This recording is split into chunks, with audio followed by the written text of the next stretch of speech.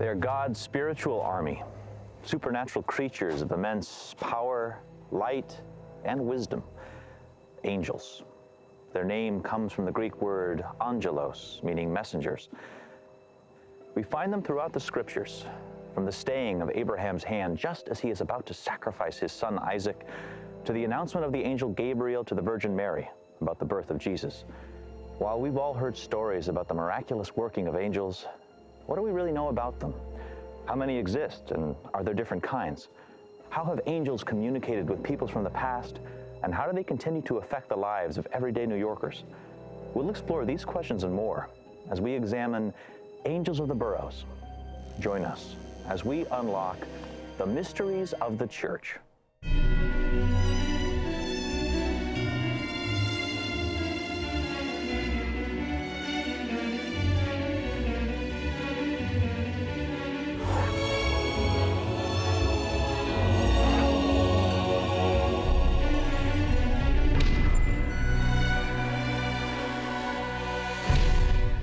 Well, the popular image of angels is of cuddly-cheeked babies with wings.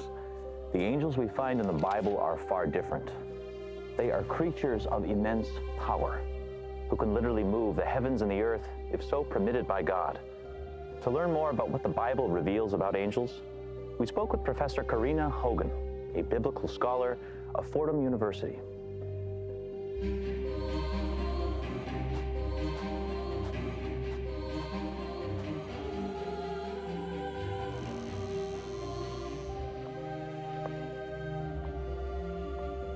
So as a biblical scholar, somebody who has studied angels, why do you think we are so fascinated by these creatures? I think that what fascinates people about angels is that there's something other than human and other than God, right? So we, according to the Bible, human beings are created in the image of God, and yet we recognize ourselves as being so very different. We have this need, I think, for something to be sort of in between.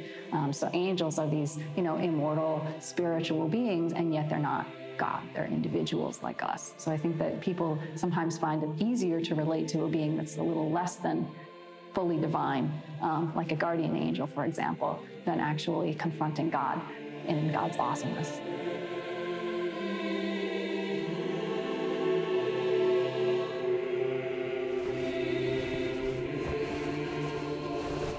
So what are the different functions that angels play in the Old Testament? Like comfort, protection, warning?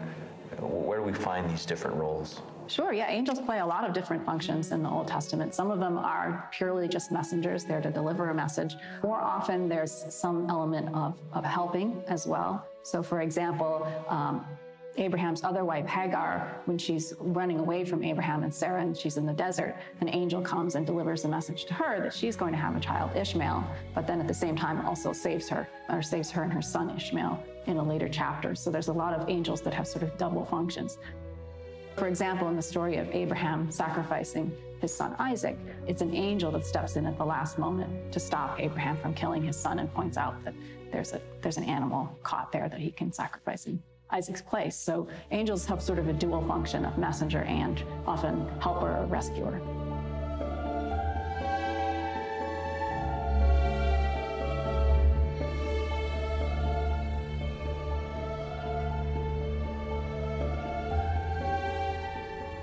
So why do you think, as a historian, somebody who works at the cemetery, why are there so many angels at cemeteries? What's the connection?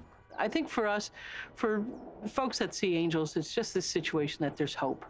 And they're pretty. And we want to know that some beautiful creature is going to take us up to the afterlife. So it gives us a sense of that there's hope and that there's more beyond life here on earth. Angels do two things. They represent that we're a cultured community, that New Yorkers copied what they saw in Italy and what they saw in England and France on the Grand Tour. We wanted to show that we had taste, so we put angels in the cemetery. Traditionally, though, angels are a symbol of the resurrection. It lets us know that we're going to heaven, so it brought a lot of comfort. You would come visit the cemetery and you'd say, there's the angel that's taking us up to heaven. And so it would bring comfort to the children, comfort to the other family members, and besides, they're beautiful. You'll see many angels with trumpets as they're calling you up to heaven. Some have books because they're writing down your name as you enter into heaven. Some will have flowers. You'll see lilies as the symbol of purity. Of course, there's faith, hope, and charity. where oftentimes anchors are symbols of hope. Crosses, of course, are symbols of faith. So many of them have things in their hands that tell you a little bit more of a story about them. To learn more about how angels impact our spiritual life, we're here at Princeton University to speak with Father Marty Miller of the Aquinas Institute.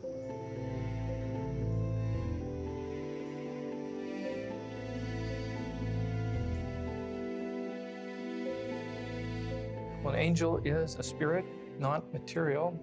We are body and spirit ourselves at once, but an angel more powerful than ourselves, very simple, very in tune. We say that angels can know and see God in a way that we can't. And it's great power, as angels are sent by God with a mission, their mission to help us. While they're not seen by us, and we can know their help in our lives, but we're left as free beings. We're not forced by these greater powers, angels or demons. The angels are our guardians. They're without need to sleep. They're there constantly looking after our good, being that simple way without matter, that they don't need rest as we do. They're always on guard. And so during our life, in our times of difficulty, whether we're that awake or not, they're awake. And truly also our Lord in his time and near the end of his earthly passage here, our Lord there in the agony in the garden had an angel sent to comfort him. And so in that time of sorrow and heavy weight, the angel was there. So in a way, in the cemetery where we leave the remains of our beloved to rest and have our prayers there, we can say that the guardian angel still has a kind of a vigilance over them. And it's a sense of when our sorrow is left there with our Lord, our angel was there to console.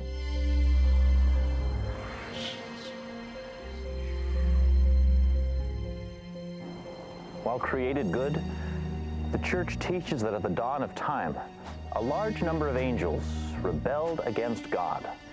They were led by Lucifer, known as the light bearer, the most powerful angel of all. He and his rebel band of angels chose eternal darkness rather than humble service. To learn more about the relationship between human beings and the spirit world, we spoke with Dr. Richard Gallagher, professor of clinical psychiatry at the New York Medical College.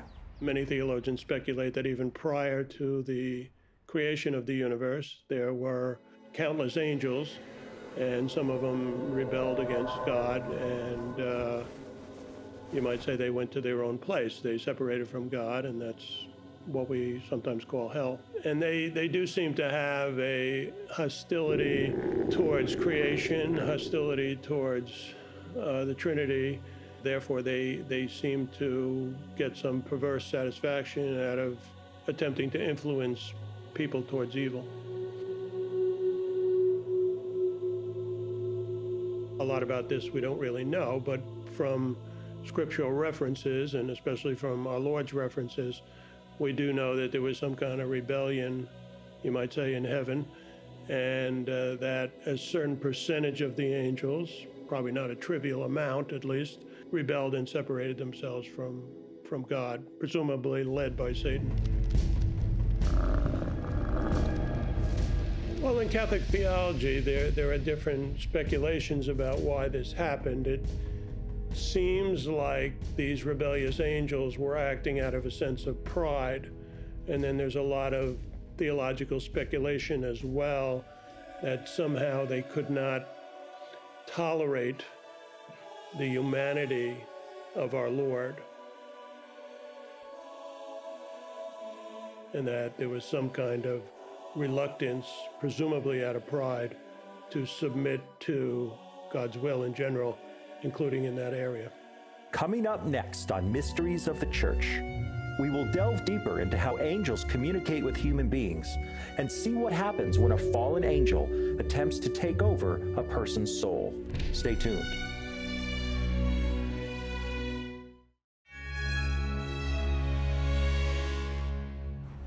Angels, the messengers of God. While the Bible is full of stories of the intervention of angels into human affairs, how is this interaction possible? Do angels communicate by taking human form, or do they speak to us internally through inspiration or intuition?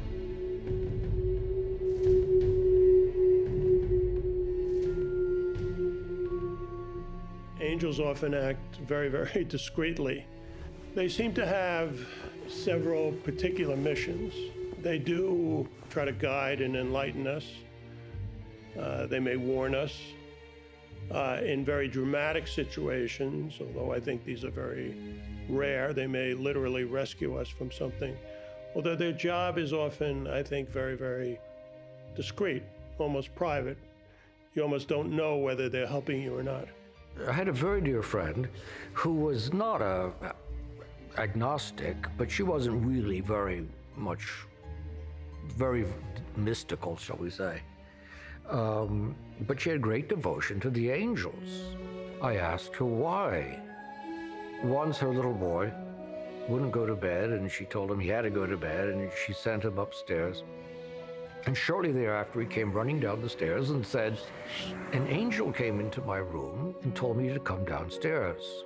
And she said, "Well, your mother says go back upstairs." And as she was saying that, lightning struck not only the house, but struck his bed. For just as there are demons, the devil himself, striving to have us fail in our love for God, for his victory, our angel is there to preserve the true victory, which is our coming back to our Lord, to finishing our life's journey well. Day to day, we need to take this into account. Know very much that we are tempted, that temptation is always at our elbow. We have a guardian angel at our wrist, there to guide us more closely and to help us to win in our battles. Well, when someone is attacked by a fallen angel, the first thing you have to do is discern whether the person is not psychotic or dissociative or something like that, if this isn't primarily or exclusively a mental illness. Some aspects or some typical features of demonic attacks go so far beyond mental illness that it becomes fairly obvious that you're dealing with something in the preternatural realm beyond a natural illness. Some more typical things are people will actually become physically attacked, like beat up, scratched, etc., by demonic forces. In more dramatic cases, where the demon totally takes over the person and the personality, that's where we generally think about a possible possession. In those cases, you'll often see the person go into a kind of a trance, and you'll see the clear display of a foreign intelligence, often very, very hostile to religion, to the sacred, to the church. And since you're dealing, in that case, with a foreign intelligence, you'll often see signs like the ability of the demon to reveal hidden knowledge, or the demon may speak in different languages. And I've seen both of those manifestations many times.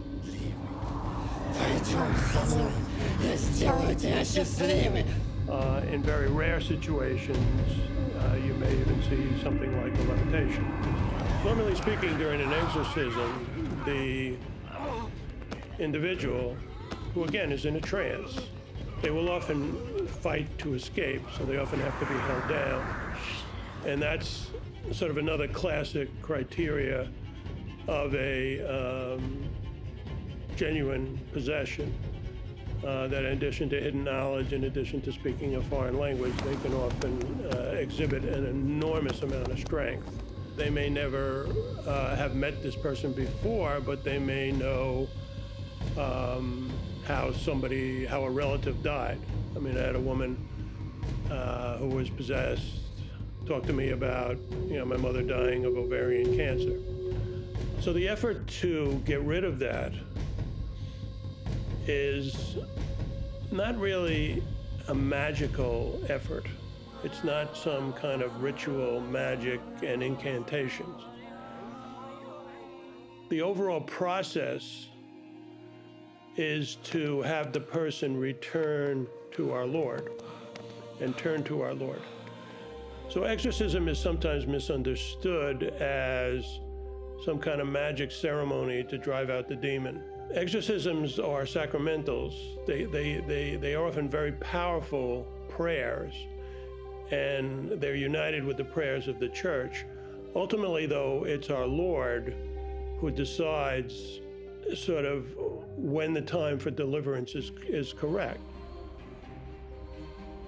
When we really deal with actual angels, we're going to understand that they're part of our battle for sanctity, our battle for doing well, loving God more. And so they're going to be there helping us to open our eyes, helping us to see how we could struggle better, aiding us in our battle. And so there's going to be some struggle here. An angel is another powerful reminder that while we're in the presence of God always, we're yet not alone for another reason, that God has another one who loves us, given us to take care of us especially. And that often I think modern man suffers from a great loneliness and a great worry that, is there anything out there? And there is one out there who loves us. This is our Lord God, and another who has sent us to be particularly our help. And that's our guardian angel, one in whom we can trust and open our heart to and ask for guidance and know that help will be there through that angel that God has given us to know his love in a secondary way through that being that loves us. Up next, we'll speak with some New Yorkers who have had real-life encounters with angels. Stay tuned for more Mysteries of the Church.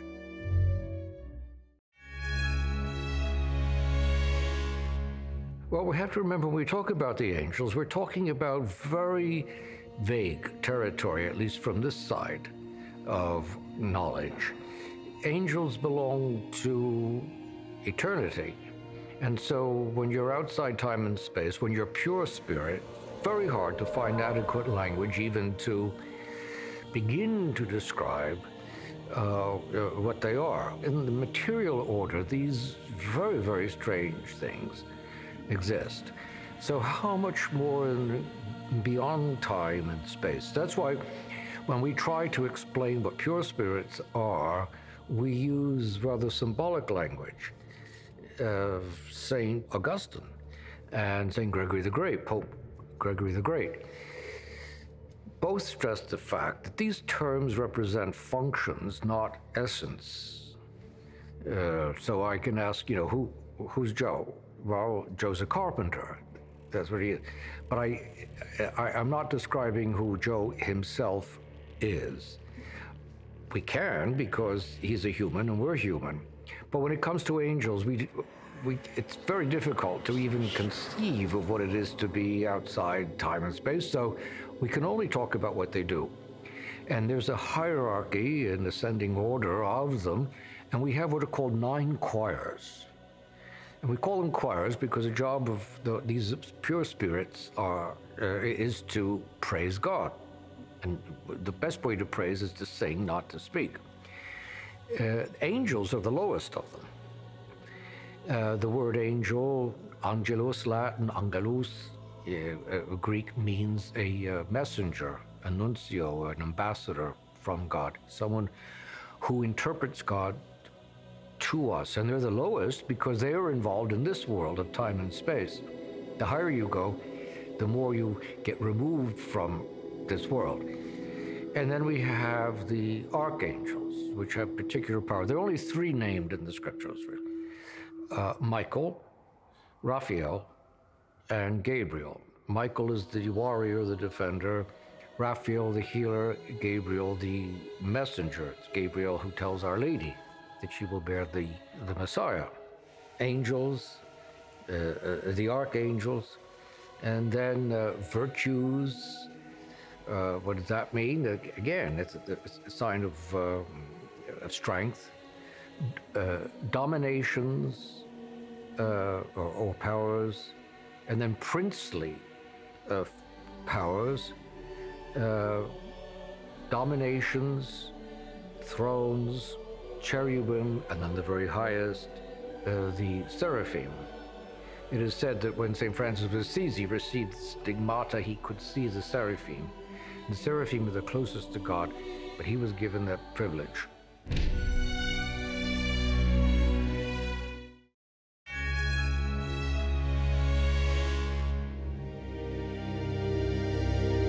Ancient ancient traditions, both Jewish and Christian, tell us of these spirits without bodies, these extraordinary creatures that we call angels, who also intercede for us. We know in our own tradition that it was Gabriel who brought to Mary the extraordinary news that she had been selected to bear the Christ child, to bring the incarnate one into the world. That same angel appeared to Joseph after she became pregnant, and Joseph was very fearful because of the cultures and mores of the time. Fear not, Joseph, take Mary as your wife. So angels play a very, very important part. We are told from the time we are children that we have assigned to us a guardian angel. I suspect mine has resigned probably 10 or 15 times, okay? And I will find out how many there were when I get over onto the other side. But these are spirits who pray for us, who guide us, who help us to choose the right and avoid the wrong. And this is the angel guard that, when the moment comes for us to pass from this life to the next, accompany us into the divine presence. The great words of Therese of Lisieux, I am not dying, I am coming to life. So we need to have a devotion to the angels because their prayers help us in our journey, protect us from evil, and then they are that vanguard, if you will, that can lead us into the mansions of eternity. Angels, in a world that often feels cold and indifferent, how comforting to know that we have an entire army of invisible friends working on our behalf. Pope Francis, in a recent address, encouraged Catholics to become more aware of the invisible presence of angels. He reminded us that each of us is given a guardian angel that not only walks with us through life, but will stand beside us as we enter into the everlasting joys of heaven. Thanks for joining us, and tune in next time as we unlock more Mysteries of the Church.